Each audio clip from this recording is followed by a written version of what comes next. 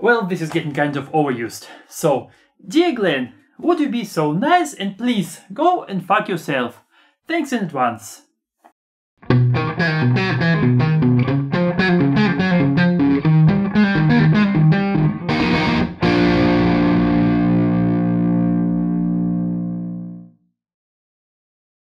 Line 6 Pod HD 500. The device that I purchased immediately after it appeared on the market and the concept that I was looking for all these years.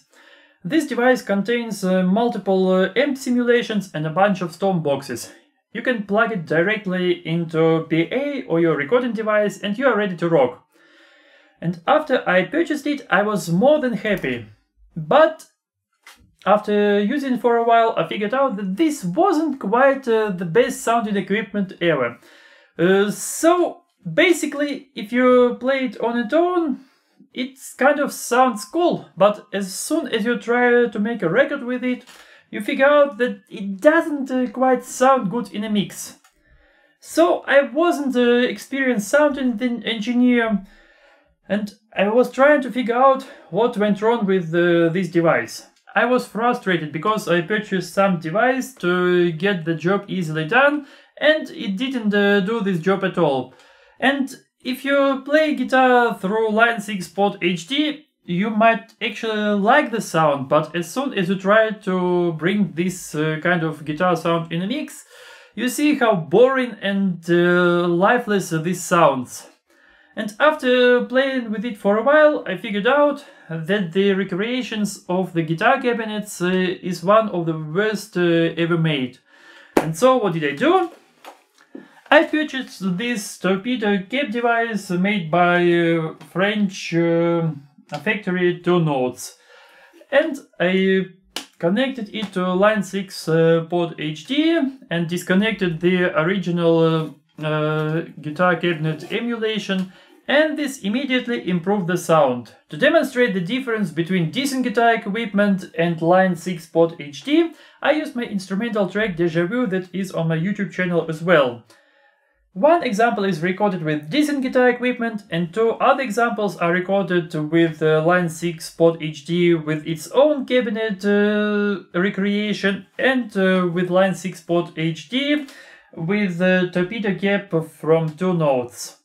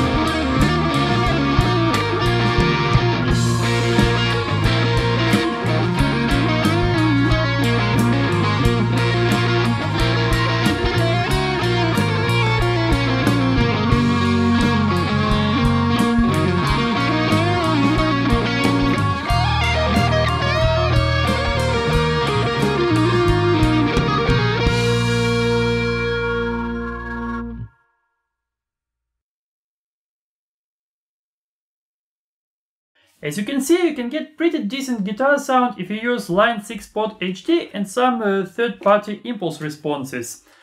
But first of all, this doesn't belong to the concept of the single all-in-one devices, and second, I wasn't quite satisfied with the sound of the results that I've got.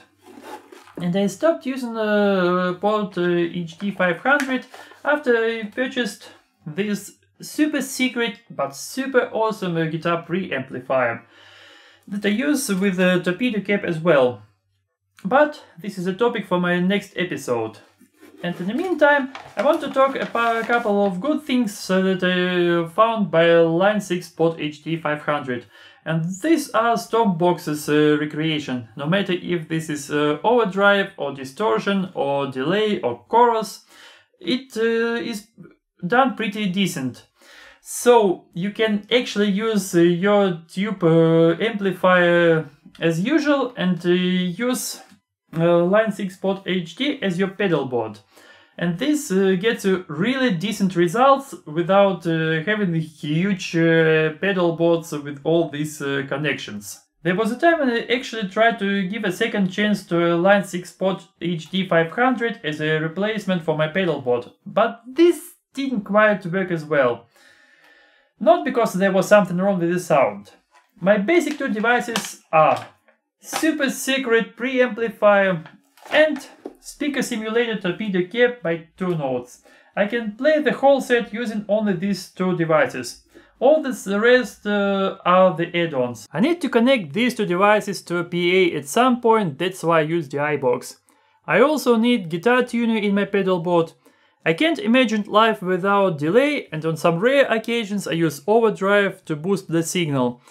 And of course I need power supply for all these devices.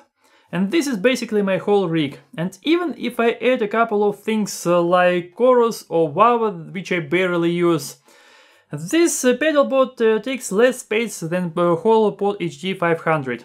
Of course you get advantage with the Pod HD that you don't have all these multiple cables, but on the other hand, the one thing that I hate about all these digital devices, instead of turning one knob to change one parameter, you have to bring up the menu, then select function, then change the parameter, then maybe save the preset, and I don't have time during soundcheck for all these multiple steps. And in conclusion, what have I learned from all this experience? First of all, you don't have to trust commercial videos or sponsored content. I remember how frustrated I was trying to get exactly the same sound that I heard in these videos, and I thought maybe I'm doing something wrong. But it turned out that there was nothing wrong with me, it was something wrong with Pod HD 500. And that's what basically inspired me to start my own gear review show. I didn't know back then that there is a guy in Canada who does exactly the same thing. And unfortunately I saw his review on Pod HD 2 years after I purchased my device. This could help me to save some money and a lot of frustration. Second thing, Pod HD 500 is still a powerful tool, but as long as you use it as a pedal board replacement.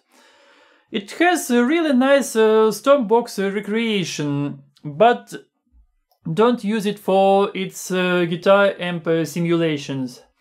Third thing, if you already own this kind of device and you insist on using it, just at least don't use cabinet emulation. Use some third-party impulse responses. This can really improve your sound. And the fourth thing, well, Glenn mentioned in a couple of videos that he would still prefer use the usual tube guitar amplifiers while playing small gigs in a clubs, because you can't rely on the sound engineer there that you probably are not paying for, and you don't know if you get some good sound on stage. So here is the answer. Get your own stage monitor. This is pretty light, and you can connect it to the line output of your modeling devices, no matter if it's Line 6 or Kemper or some other devices. And you are independent from the sound guy in a small club, and this is more transportable than 4x12 box. And at the end of the video I would like to mention a couple of things where I sort of disagree with Glenn.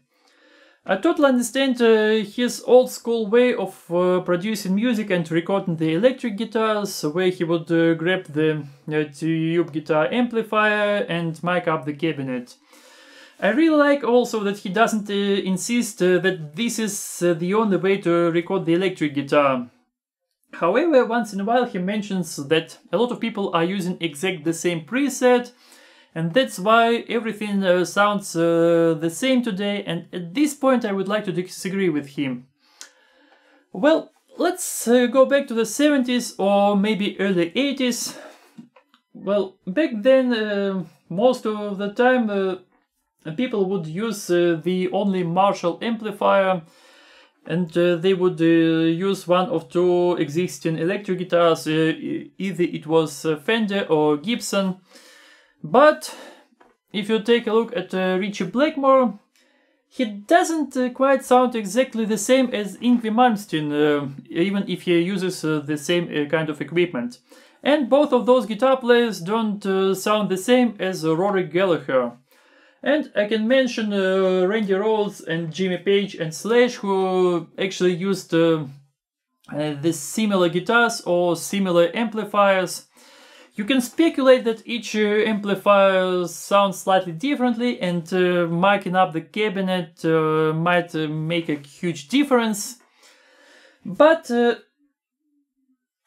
my point is, the whole variety of the music back in those days was not because there was sort of different equipment, but people had their different music ideas, and rock and roll and rock music was new, and everybody was trying to explore it and create their own style, their own sound.